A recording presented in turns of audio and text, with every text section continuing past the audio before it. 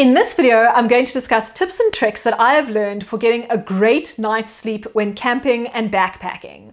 If you would like to see the first part of this series, which concerns the gear that you'll need to build your own camping or backpacking sleep system, then I will leave a link in the video description to that video.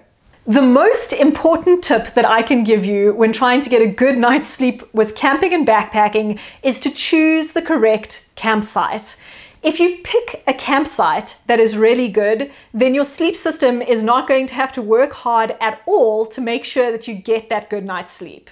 Tip number one when picking a campsite is try to avoid low-lying areas, such as right next to rivers. The cold air settles into those depressions and those campsites can be really cold. Tip number two is try to avoid any very hard campsites. So don't camp somewhere where the ground has become as compacted as cement, because that is going to be a very uncomfortable surface to try and sleep on. And the last tip that I have, tip number three, is to try and choose a campsite that is fairly flat. Not only not sloping, but also somewhere that doesn't have a whole lot of rocks that are going to be sticking into your hips and back when you're trying to get a good night's sleep. As always, you should always practice good leave no trace principles when you're choosing a campsite. Now we have decided that this is our campsite and we're going to set up our tent. But wait. If you're expecting really cold weather, you might want to first put down your emergency space blanket as a footprint for your tent. It's such a thin little piece of reflective material, but it can actually make quite a big difference to the warmth of the tent. The next thing you're going to want to do once you've set up your tent is lay out your sleeping bag and your sleeping pad as soon as possible. This allows your sleeping mat to get completely flat, particularly if you're using a foam sleeping mat that's been rolled up. This can be quite useful. And more importantly, it allows your sleeping bag time to loft. Even if you have a synthetic sleeping bag, this is important. A trick that I have learned that is specific to air inflatable sleeping mats is to not overinflate them. It's actually pretty easy to make them just as hard as a rock, and that doesn't actually provide a very comfortable night's sleep. So try letting just a little bit of air out of your pad. You want there to be some give when you lie on it. Hygiene is not something that is often associated with backpacking and camping, but I would really recommend trying to get clean before you crawl inside your sleeping bag. Not only is this going to prolong the life of your sleeping bag, but it's also going to help you get warmer. If you are still in your sweaty hiking clothes, those clothes are probably a bit damp, and that's going to keep you really cold. By getting clean, taking off those dirty clothes, and putting on a set of clean, dedicated sleeping clothes, you're going to stay a lot warmer. And on the subject of sleeping clothes, I would recommend, if possible, to wear some sort of moisture wicking material, just because if you do overheat in your sleeping bag and start to sweat and you're wearing cotton, that can make you really cold.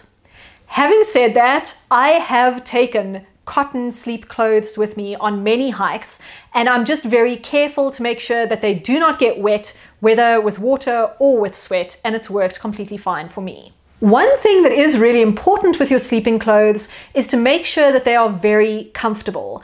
Don't get clothes that are too tight, because as soon as they're too tight and restricting your circulation, you're also going to struggle to warm up, particularly in your extremities.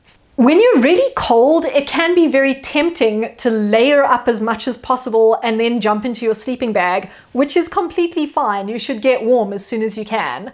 But remember to take those layers off again once you are warm, because you don't want to start sweating inside of your sleeping bag. It's going to make your sleep clothes wet, which is going to make you cold.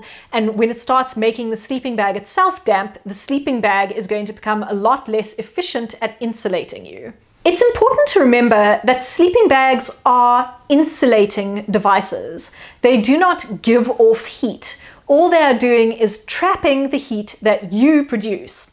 So it is very important to make sure that you have enough food and water so that you can actually keep your metabolism up and produce that heat to keep yourself warm. Eating or drinking some sort of sugary snack is often a good idea, provided that you can still sleep after that. And you can even try doing some exercises.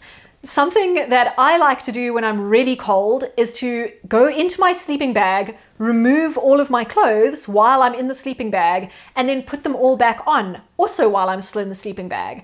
This is actually quite a workout and a bit of a struggle, and just that movement generates quite a bit of heat.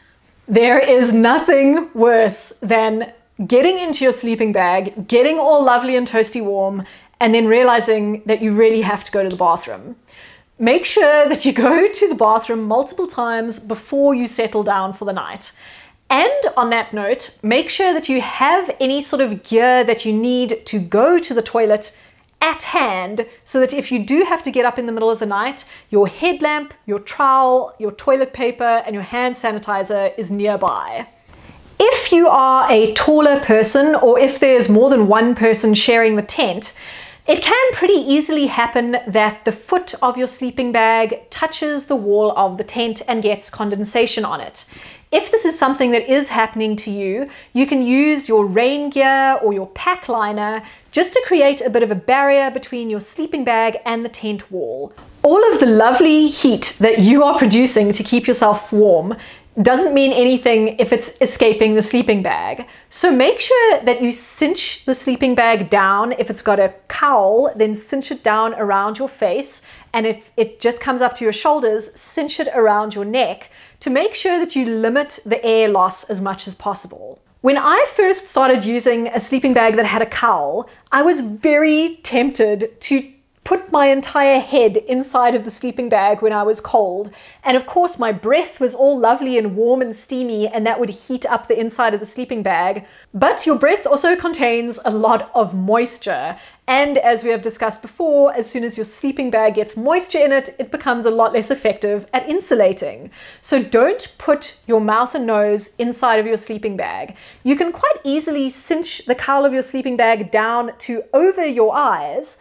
And if your mouth and nose are still cold, use a buff or a scarf to lift up over your mouth and nose while you're sleeping, rather than putting them inside the sleeping bag. If your sleeping bag does not have a cowl, then just take a beanie or some type of buff or warm headgear with you to put over your head to keep it warm. You can even use a buff as an eye mask. If you are a short person like I am, then most sleeping bags are going to be far too long for you. And I also find that my feet get cold really easily. How I've gotten around this is by inverting the toe box of my sleeping bag. So I pull the toe box into the sleeping bag itself, and that creates additional insulation around my feet. Another good way of dealing with too much air being around you in the sleeping bag is to put extra clothing or soft gear items in the sleeping bag with you. And remember, if you are really, really cold, then there is no shame in sharing your sleeping bag with another person as well. In really cold weather where you're struggling to generate enough heat, a very good trick that you can use is making a hot water bottle. If you have some sort of bottle that can carry hot water, such as a Nalgene bottle, you can boil water, fill up your Nalgene bottle, and put that in the sleeping bag with you. You can also use disposable hand or foot warmers, which are chemical pads that heat up when exposed to air, or you can even use reusable heat packs that have a little coin inside them that you snap, and then the whole pack heats up. If you are using a pillow and you find that the pillow keeps slipping off of your sleeping pad, then try putting a t-shirt over both the pillow and the sleeping bag to hold it in place. Hopefully with all of these tips, you can get a good night's sleep and wake up well rested the next morning. If you have your own tips and tricks for getting a good night's sleep while backpacking or camping, then please leave them in the comments below, because I am so excited to learn new things as well.